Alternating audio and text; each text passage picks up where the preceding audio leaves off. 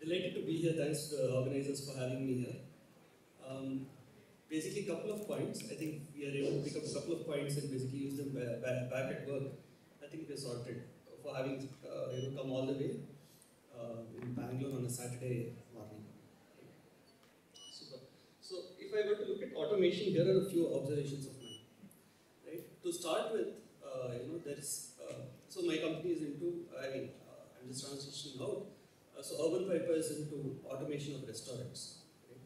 So one of the things that we learned when we entered the UK market was that in the Indian context, when we talk to clients, it's a B2B restaurant automation platform. When you speak to clients, it's typically about, hey, can you add this workflow? Can you put this approval chain? Right? Can you give us something else? An Excel report. Right? So all this basically talks to us about automating workflows, right? Human power is never an issue. Manpower is never an issue, right? When we talk to Indian customers. And when we went to the UK market, we found that it's a very different product that they are looking for. They were looking for a product that would integrate with printers that are being, put upside down in kitchens. So he said, why would you hang a printer upside down and want us to configure printing with a large logo, with a large font? And their answer was, our restaurant is typically managed by two of us, right? So there's a dad and mom, a pop and mom kind of a thing. And they said, so we said, okay, nobody else? They said, no. So one of us is the chef and cashier and everything else. And the next shift, the other person is playing that role. So that's when we realized automation is largely to reduce workforce in other contexts. While in India, our customers are typically looking at automating workflows, right? So they were happy with having people who would, probably stand there, wait for the Swiggy guy to come. So there'll be a guy who will pick up the chip, run over to the kitchen with the KOT. That guy will say it, pass it on to some other guy who will again scurry around the restaurant, etc. So I think the paradigm of automation is pretty much different. Yeah, you want me to use a different mic? Okay. Am I still audible, or is that a way of telling enough? Okay, no, it's audible. Right. So I think automation in contexts are very context specific. Automation in countries where population is lesser is very different from automation in countries where we don't have that problem. Look at the entire NFC thing on our highways, right? What was the original intent? You stick an NFC sticker, you update it on your bank account, and then you fly through the toll gate, right? So today we have NFC stickers are there on all vehicles. Then you have a cashier and a clerk there. What if in case that guy doesn't have an NFC sticker or the sticker doesn't work? Okay, and then to take care of the cashier, to supervise all these cashiers, you have a supervisor there. Then to protect all these supervisors, you have 5 security guards. Because some people don't want to pay and then they show their muscle power there instead of money power.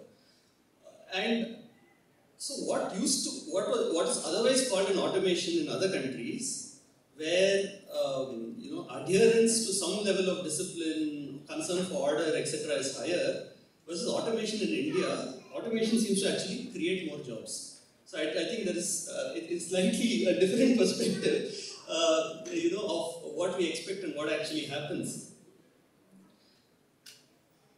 With more and more automation, I think what's also coming up is we had Internet of Things, right? We had intelligent fridges which would figure out whether you need to order more milk or eggs and probably send a message to your grocery store and I think what's actually going to go beyond is connected intelligence. So it's actually intelligence of things, not Internet of Things, right? So there are going to be probably, your fridges are talking to each other's fridge in your apartment complex, right?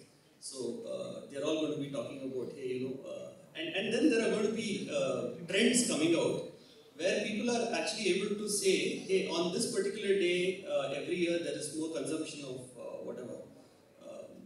mustard sauce, right? And hence, is there a backward integration? So basically, if you're looking at any of automation, it doesn't stop at automation. Automation actually gets into data, which gets into insights, and then there's got to be action. And that action typically gets into what we look at as 4 things for human survival, right? One is effort. It reduces human effort, or at least puts human effort where it's required. The second is efficiency. It helps humans be more efficient. The third is effectiveness, and the fourth is impact. Right? By the time things go to impact, there's usually another way when things move away. So I think that's a far call. However, if you look at these 3 things of what actually it does to human existence, it's around save human life, sustain human life, and skyrocket human life. So if you're looking at saving human life, you're going to have automation. Like on Mysore Road, there was a very interesting WhatsApp forward. I don't know if you all saw it. There was an intelligent guy who said, okay, there are cameras here, so I can see the cameras, I have eagle eyes. So I'm going to slow down where the cameras are there on the new Mysore highway. So he slowed down. So he was at 60 kilometers per hour and he crossed the camera and then he saw the other, and then he sped to 140, 150, whatever, and then again he saw the camera there. Again he slowed down. Okay, but when he went to the next toll, he was charged 1,000 rupees for overspeeding. Right? And I think that's and then the toll attendant told him, hey, it doesn't matter how slow or fast you are at the camera, what we are looking at is the time you took between the cameras, right? And if you've been acting smart, we are, super smart, right? So cameras rocked, uncle shocked, okay? So that's one thing, right? So the first is to save and sustain life. The second is to actually skyrocket life, right? And with skyrocketing, we've been seeing all the startups and the kind of payouts that are happening and the ESOPs and all that. There's going to be a significant wage polarization and inequity of salaries. And that's come to stay, right? So there are going to be, let's say, 2 or 3% of the population who mastered skills that are into deep automation, deep tech, building out all this automation and making sense out of it and creating stuff. And then there are those who don't have those skills. And there is going to be a very massive wage polarization, which I think will be sorted by some level of subsistence wage for across the population, which is probably something that we can all expect.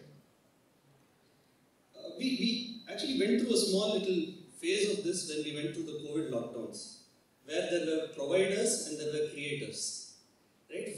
Folks who sat at home, who did the intellectual work of creating something, software, tech, even figuring out vaccines. And then there were the providers who have their feet on street, who ensured that you got your vegetables, who ensured your trucks kept running and so on. And I think this contrasting is only going to be a very interesting trend to look at in the years that come up, along with the wage polarization. So if we are aware of this, I think we know where to pitch our career for the next 10-15 years. And otherwise, yeah, we just ride the wave. I think I'm pretty much done with whatever I wanted to share. Thank you so much.